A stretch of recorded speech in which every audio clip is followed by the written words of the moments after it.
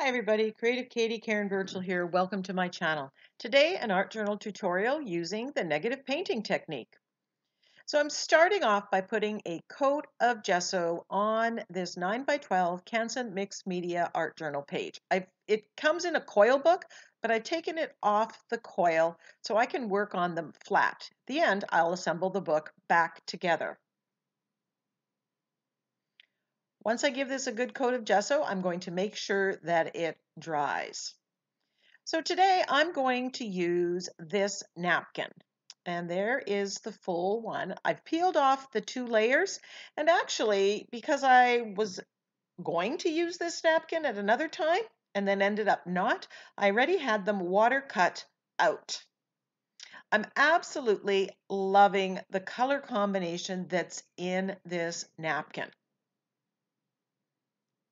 And I'm using multiple parts of this napkin and just arranging it on the page. Now, one of my concerns when I'm setting this up is this napkin, while I love the colors, is fairly small in scale. Now, I was setting this up to kind of use it as a focal image, but as you see, the page had other plans, and I ended up using it where I took the color scheme from the napkin, and I'm using the napkin more as a background collage item, which is a good way of using napkins that do have smaller scale images on them. The larger scale ones make good focal images. The good thing is also I have another one of these napkins, and I'm going to attempt to use it or to somehow set it up as a focal image, because I really do love the colors of this. And you know I love flowers. So what I'm doing here is I'm gluing this down with fluid matte medium. I'm putting a generous supply underneath and then brushing on top. I am getting a few wrinkles, but I'm not too worried because one of the nice things for napkins in art journaling is that you get a lot of texture as well.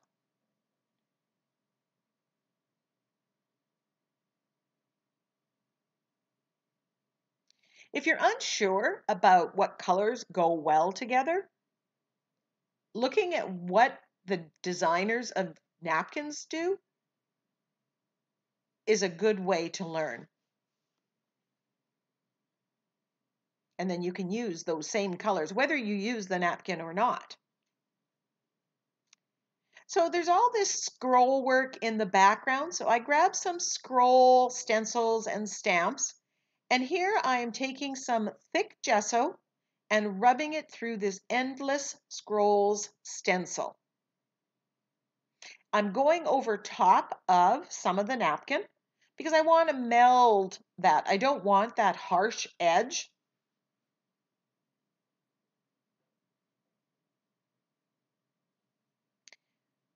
Putting thick gesso as opposed to modeling paste gives more subtle texture, but it's definitely there and it adds a lot to the page, and it's one of my favorite techniques. Going with that scrollish work, I grabbed this heart stamp. This is just from a dollar store set that I'd gotten, but I'm trying to use some of my smaller stamps. So I'm just using it to add some line work, some scrolls in the background.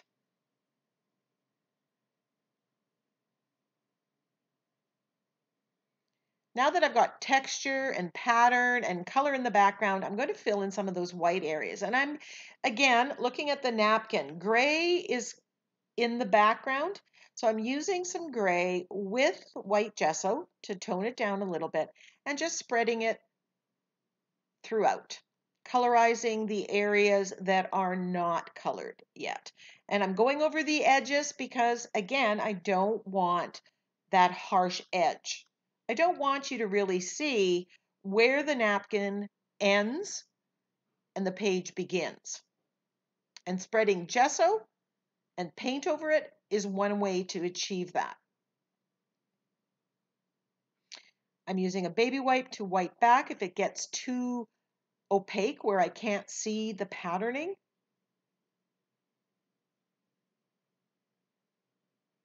I always have a hard time when I'm using gray.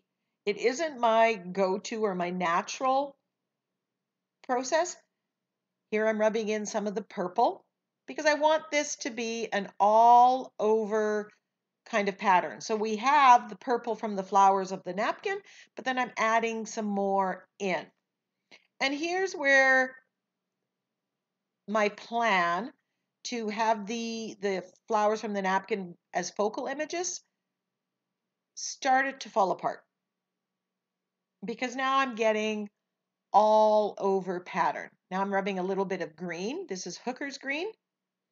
The purple that I'm using is gray purple or purple gray. It's a Liquitex Basics and it's a new color, but it's a muted, beautiful purple. I'm just in love, love, love with it. This now looks like vintage wallpaper. And I could have at this point put a sentiment on it and called it done. But I grabbed the Endless Scrolls stencil.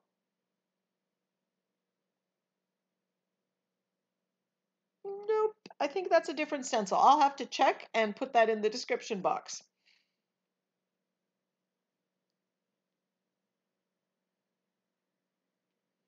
And I'm putting the purple on there. I'm putting pattern and interest into the background. Now here's definitely where I've gone completely away from my original plan of using the napkins as a focal image. I have the center of this stencil that I'm just using, just the center part of it, that motif, to add some white on the background. The background's getting a little cloudy, a little dark, and I want it to brighten it. So I'm using that. So look at your stencils and use a part of it to give you whatever. Get the most use out of those stencils. Now I grabbed this Tim Holtz stamp set. I think it's Mixpedia 2 set. There's 4 different patterns and I'm using black. I'm using black because I want to add that contrast in and I want some patterning. I figure now that I've made the decision to make this an all over pattern, I'm just going to play it up. I'm not stuck to using the floral of the napkin.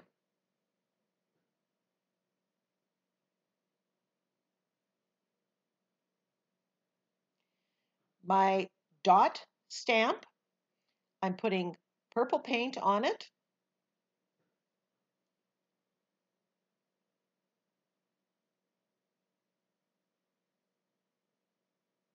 With a makeup sponge and stamping on.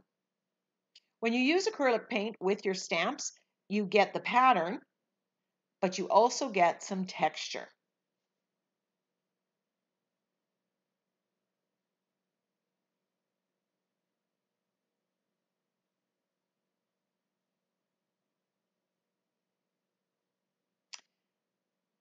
Now I decided that I'm going to use the negative painting technique and I'm going to do hearts. I grabbed those heart stamps. I guess it's February, right?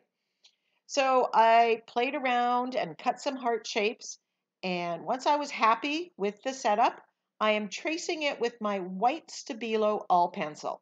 And I'm using that because it is water soluble and I'll be able to wipe off it afterwards.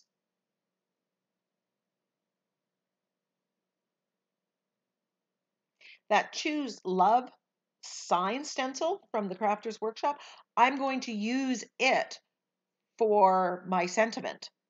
So that's why I had it on top.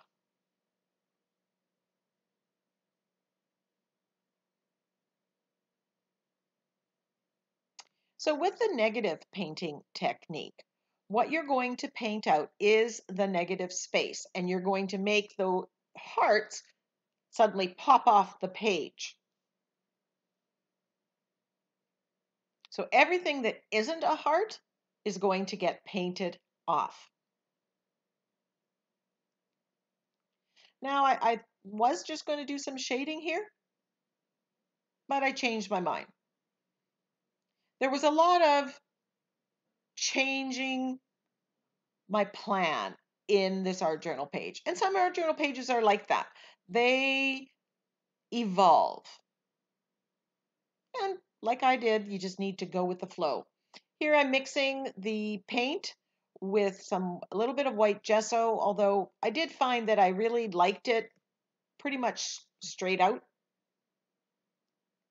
Can't see where I had traced, so I'm just putting those templates back on.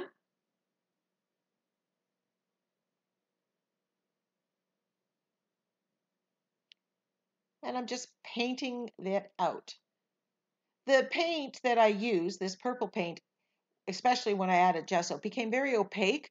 So while the texture still shows from the modeling paste, from the stamping, from the napkin, a lot of the pattern disappeared. Now you could have done negative painting. You could have put white in the background, and that would have given a completely different look.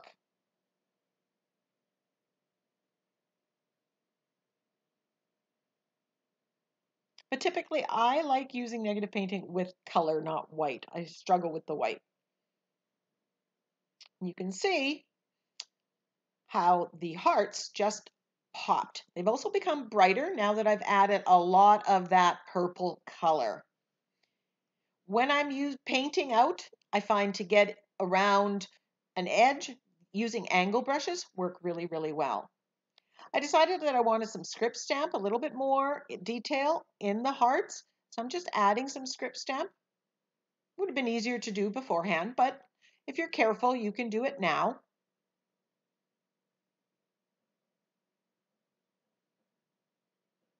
So a lot of the feel of that original napkin has been recreated. That was my inspiration. And you can still see it in some of the hearts. Now I'm getting rid of the Stabilo All pencil because I'm going to shade with black here, and I don't want it to get lightened with the white of the Stabilo All pencil. So I'm shading using the floating acrylic technique on the inside of the hearts, and then I do on the outside of the hearts. And my hope is that by doing the shading, it is going to make the heart look 3D and look like it's coming off the page.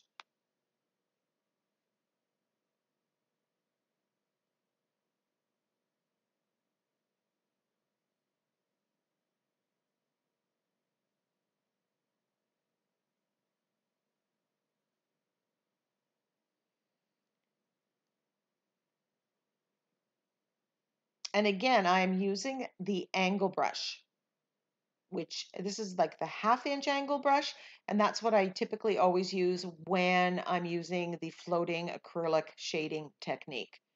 I will put a link to the video where I do a tutorial on that technique in case you want to learn more about it.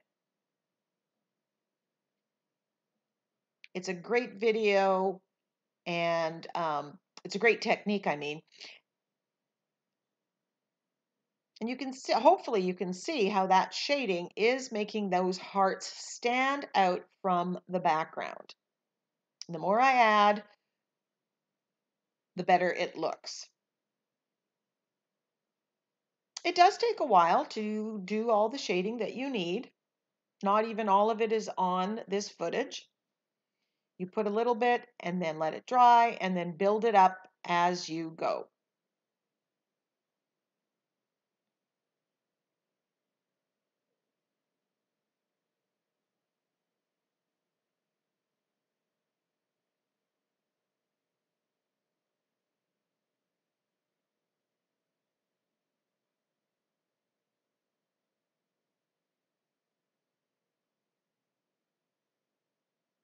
While I'm doing this, I'm thinking that the background is looking a little bit flat. So I grabbed the script stamp that I used to stamp black on where the hearts are, and I'm putting white acrylic paint on it and stamping on the background. This unifies because we have the same pattern on both parts of the page. And using the white brightens the page a little bit.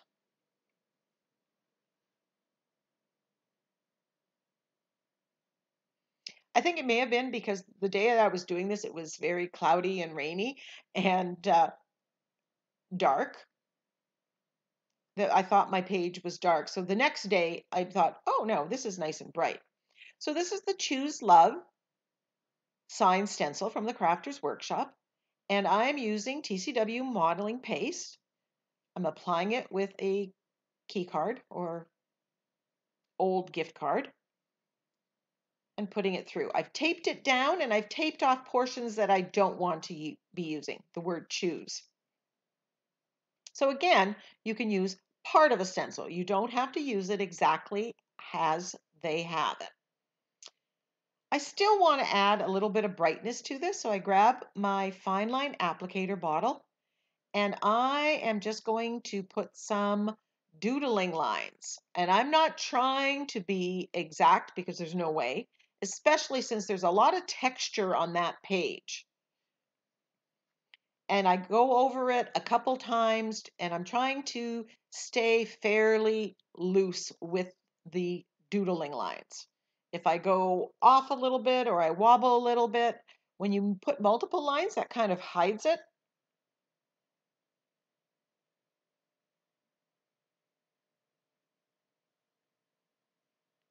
And I'm turning the page because I don't want to put my hand into the wet paint.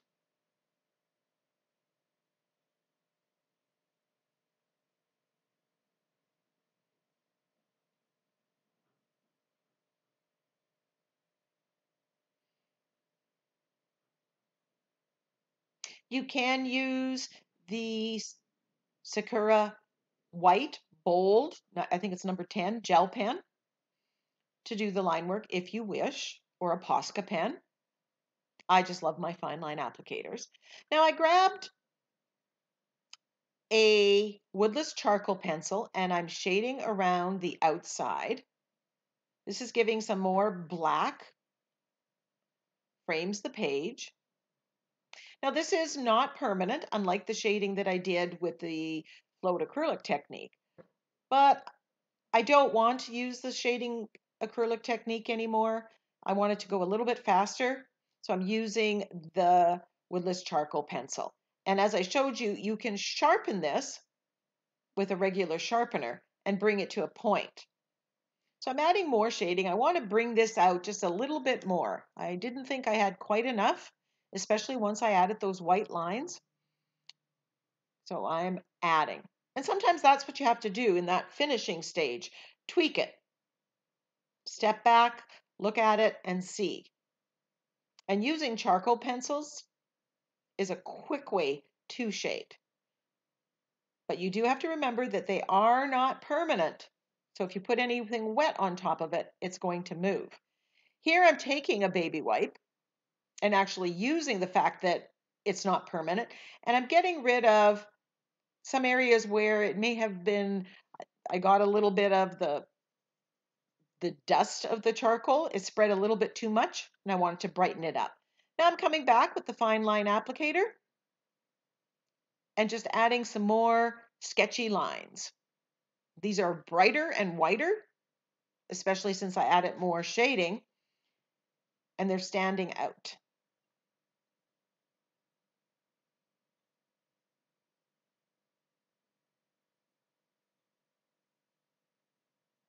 So who said Valentine's Day has to be red hearts? Sometimes you can use purple. Now I'm taking off the tape to keep the gunk out of the coils.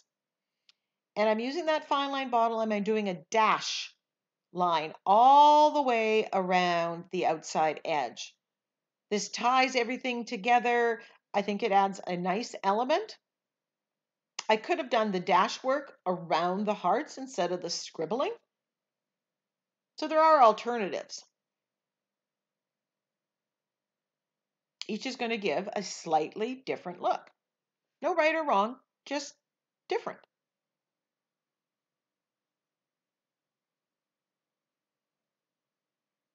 So let's recap. Here's the finished page. And this one, while it wasn't what I thought I was going to do, I do, as it says, I love it in the end.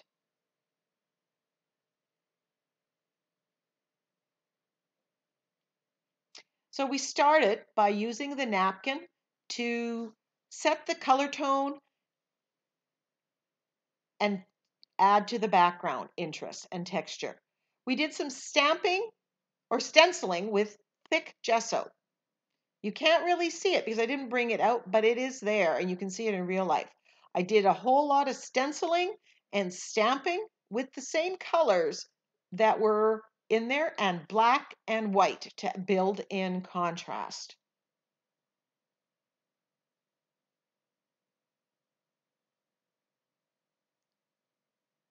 I use the negative painting technique to develop the focal images, the hearts.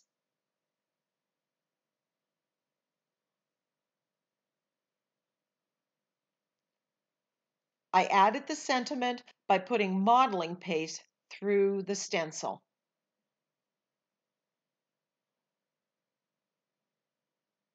I shaded around the focal images using the floating acrylic technique, and I edged the page with charcoal. Then I got out the fine line applicator and did some doodling around the hearts, sketchy doodling.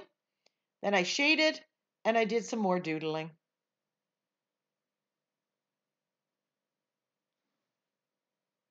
Thank you so much for joining me. Give me a thumbs up, leave me a comment. Now go get creative.